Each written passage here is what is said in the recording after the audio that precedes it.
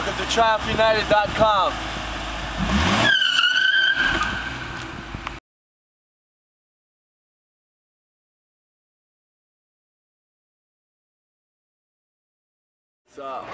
What's up? As you can see, the Spider has a diet that every fighter wishes he has but can't, because I just for some reason maintain this beautiful physique. I usually start the day out with some scrambled eggs, bacon, toast, country fries or potatoes, more bacon, more eggs, more toast, and cap it off with a Captain Crunch French toast. The reason why I'm eating this right now is it's very different from my usual breakfast of spam and eggs, which was most of my diet for this camp since I was still in Hawaii. But for some reason, this restaurant don't serve spam. Are you guys biased to spam? What's up with that? It's a great tasting food, and spam is the reason why I maintain 185 physique, as you can see. But yeah, healthy, gives me all the nutritional facts, nutritional values. Oh, and can't forget the fruit, orange.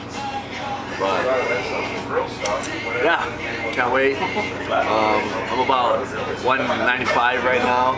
Hopefully I can get down to 185 after this meal. Thank you.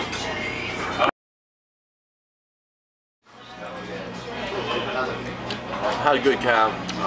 Flew out a bunch of good guys to help me train for this fight. A bunch of good ground guys. At first I was going to bring down Chemo, but I thought he was dead. Later on I found out on a video clip he's still alive. Should have brought him down. That would have took my game to a whole new level, but instead I flew in Jake Mapes, who lives in San Diego now. He's from Maui. Pretty good at jiu-jitsu, actually real good at jiu-jitsu. Jake Clark, really good, ranked #2 in the world, Greco-Roman wrestling. Igmar Santos, Leo Vieira, black belt, and obviously training with myself. It's kind of hard, but it can be done. And my longtime friend and trainer, Troy Mandalones, aka the Rude One. And yeah, came up to Oceanside and Newport Beach. Finished my last hard week of training with BJ Pan guys at the Ruka Gym, and got to train with Leo Vieira, who's an accomplished jiu-jitsu black belt, and the Pens, who are unbelievable in what they do. That is beating fuckers' asses or beating people up, and yeah, just being around all my friends and getting my mind right. And the future of Kendall Grove after fighting, when I'm forgotten in the sport of mixed martial arts. I had a lot of things going in my head on what I wanted to do. Well, I used to have careers in roofing, tiling, housekeeping, landscaping. I don't know why I did that, maybe part Mexican, but I really came in touch with my inner side. I think I want to be a poet, but I just came to the conclusion that might not work because I pretty much can't spell or read, so that's pretty much out of the question right now.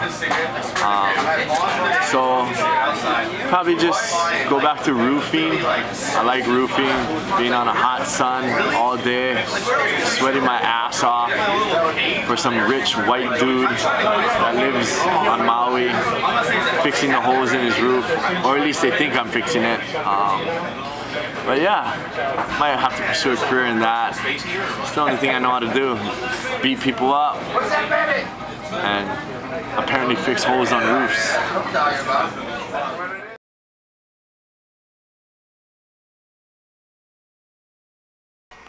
Best skating shoes on the planet right here. Most comfortablest, only shoes for the Spider.